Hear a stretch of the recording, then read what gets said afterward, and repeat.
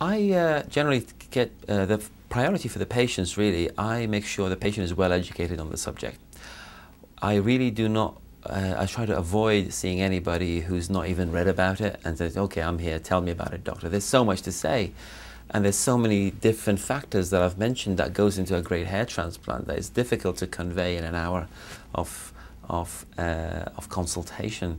So I try to make sure my own website is as detailed as possible. I ask them to read that. I encourage them to read other people's websites, and certainly independent websites.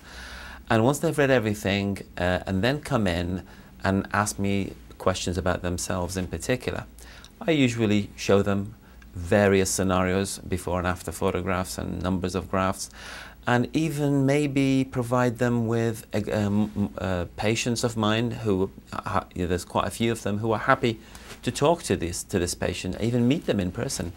They do it because people are enthusiastic about it.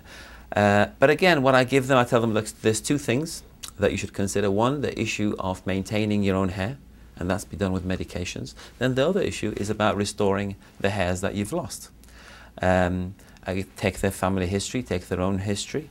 If I feel the hair loss is stable, then I tell them my advice, which is, look, if you're a Norwood 6'7", then I can give you a really good front, really good top, maybe a thin crown. But if their hair loss is less than that, they can have pretty realistic results all over the scalp.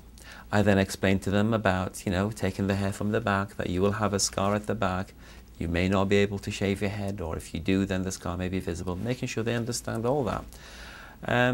But at the same time, I have to say, most people tell me they don't have intent. If they had the intention of shaving their head, then they wouldn't have had the surgery in the first place. But I make sure they understand every issue involved, from all the benefits and side effects of medications to all the benefits and complications of surgery.